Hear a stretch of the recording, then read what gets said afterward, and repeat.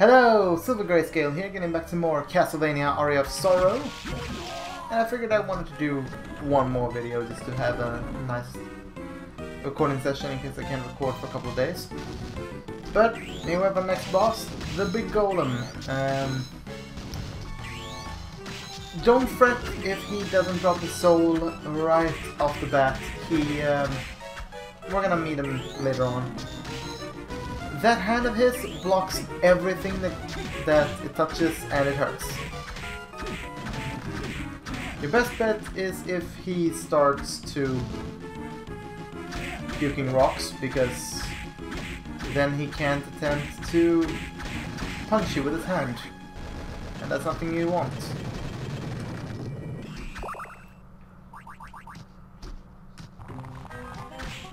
And we get a new ability, Soul Sliding. Also, there's something else in this room. This is a Tsuchinoko. Basically the most annoying piece of shit enemy ever. I'm gonna try one more time. Yeah. He is a pain to deal with. Just a right sodding pain. He is based on a cryptid.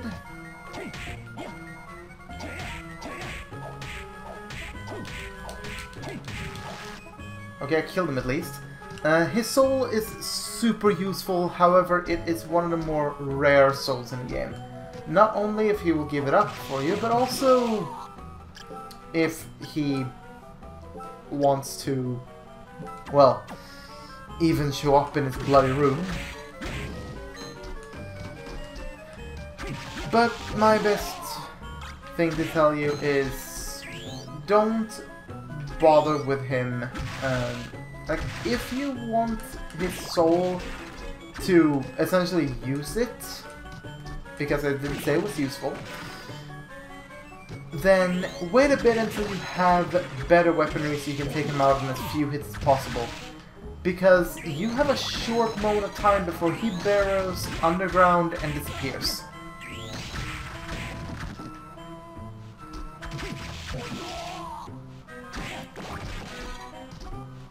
But now to the ability soul we got, we can slide.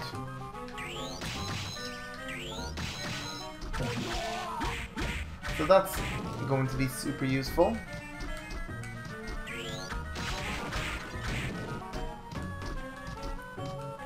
We can have another look-see at Creaking Skull. See if we can nab his soul, perhaps. No, we cannot. Again, there will be a longer video pretty much towards the end of the series when we run all over the castle and just go for souls. I can only imagine how much I will level from that, because souls will be rare.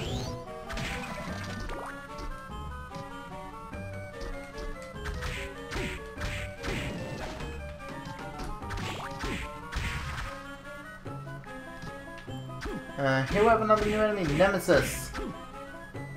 A ghost girl holding a sword. The sword is a weak spot, not the actual ghost body. We have a warp room, so now we found a warp room to the study, so that's going to be helpful for later on. Or, not the study, the ghost hall. The study actually doesn't have a warp room. The closest thing is, I believe, either the place below it, if I recall correctly, or it's just the chapel. Honestly, I'm leaning towards the chapel because I don't recall if the place under it had a warp place or not. But it's just a couple of rooms from the place, so...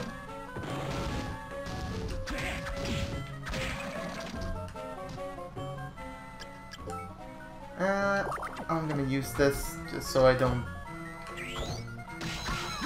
die, because I don't want to do that.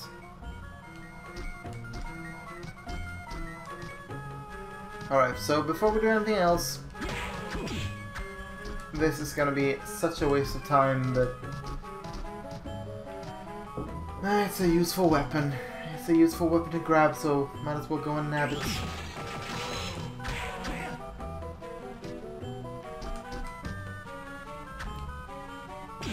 And no, grabbing more of the same soul doesn't power it up. It's not in this version.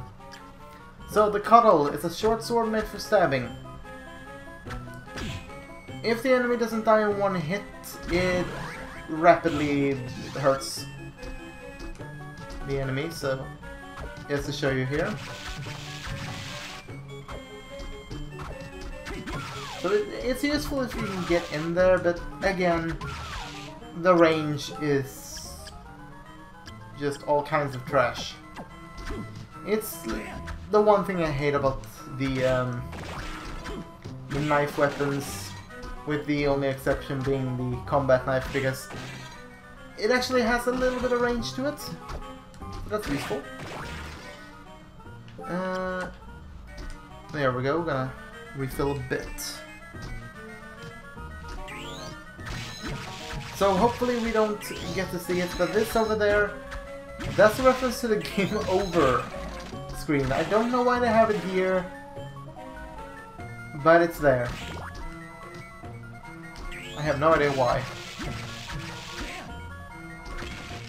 So we have a breakable wall here, netting us the samurai armor.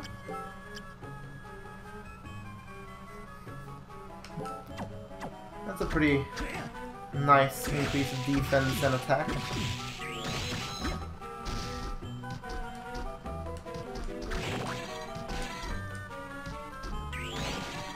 New enemy, Waiter Skeleton.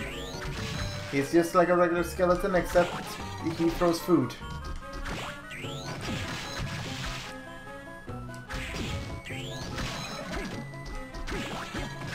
And that place is not breakable, it's just a dead end with a big heart for you. You're gonna start by going in here.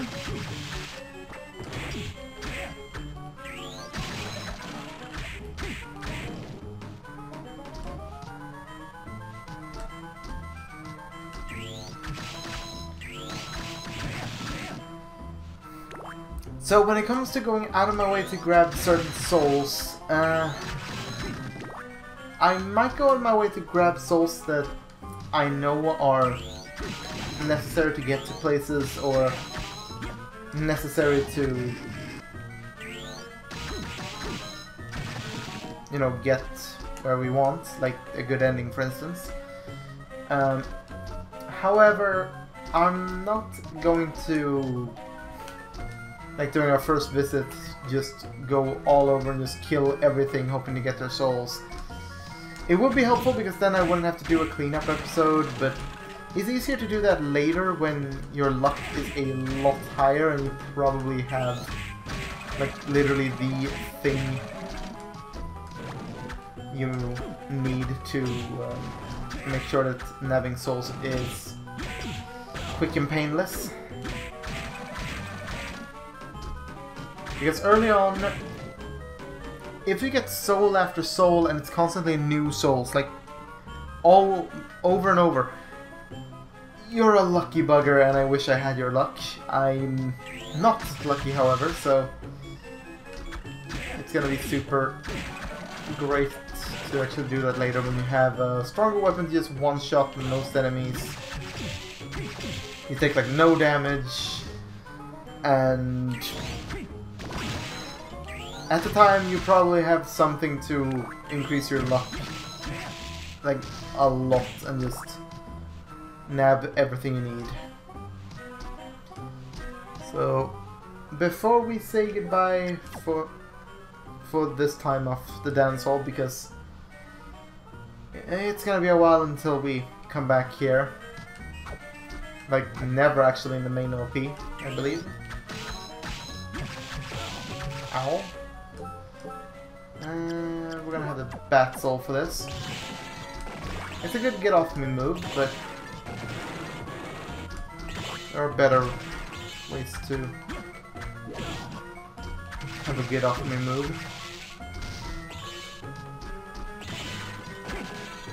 I know there's a hallway like this that has a breakable area. There it is. That's probably like the only thing we're going to actively come back to, because it's nothing we can get right now, so tough luck, sadly. So, welcome to the inner quarters, where we have Pressaphone, or Karate Maid. And we have Durgus on stairs, probably the worst place to stick him. And I thought I had Ghost. I thought I switched back to Ghost. So, using Flyer Armor and Double Jump, we get a High Mind up here. And that is not gonna help. However, this helps, because the hitbox actually hits the ground. There are 2 student witches, none of them dropping anything. High Potion, and in here we get a witch, and it's pretty hard to see, but yes, she is toughless. And her soul is laughably useful to have, so please dear, nope. This might be like the only soul I actively grind for, because I want it later on. So yeah, we'd lose our attack, but we gain defense for a ninja suit, and I think that's something I want. Let's try again on these ladies. Nope, not giving me your soul. So, the witch can dash at you with the shield up. If she does that, she guards every single attack you do.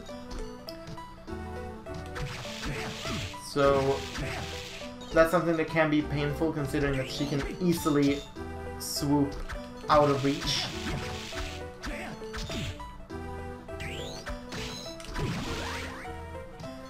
Not cooperating with me here, ladies. None of you are. Neither the student nor the master.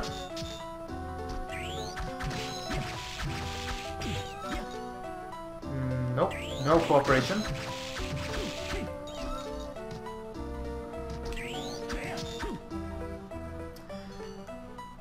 Okay, I'm gonna try both of these rooms 3 more times after this. If neither of them drop their soul, then I'm just gonna move on. Alright, so now, starting now, 3 chances left on both.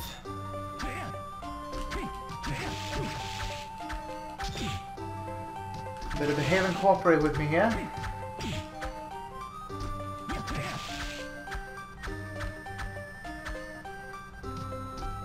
Nope. Nope.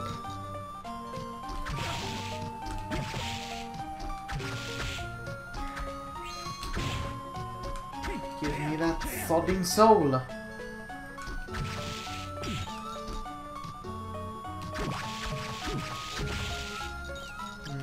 Nope.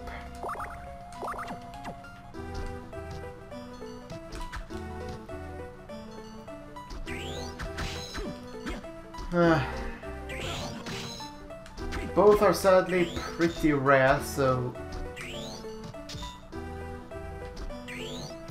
definitely gonna suck, considering that the witch's soul is super useful for a later boss fight. Like, I dare say it's mandatory. Seriously? Alright, after this, both of you get 1 more chance.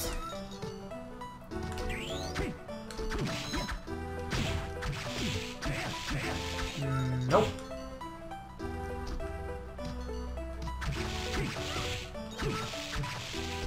Nope. God damn it.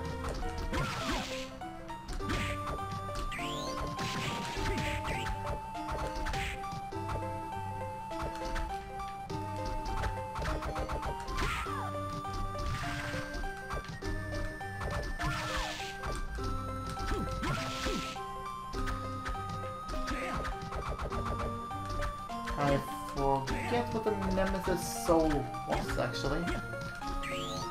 And boy, I am not hitting. Come on. Yeah, that's not where I wanted you to go. So this is pretty interesting. Over here's the Chrono Mage.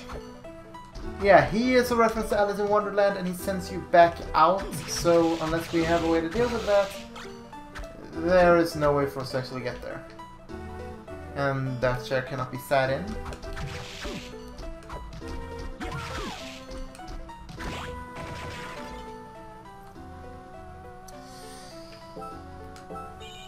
But yeah, I think this is probably the best way for us to end it. We will be continuing through the inner quarters next time. Hopefully being a lot luckier with souls. And I know this is a bit shorter than the other ones, but they're gonna vary like this. It depends on if we find a good place to stop. Like, I'm just gonna spoil something right here. This save room is right before a boss fight, and I didn't want to do the boss fight and then go back to save.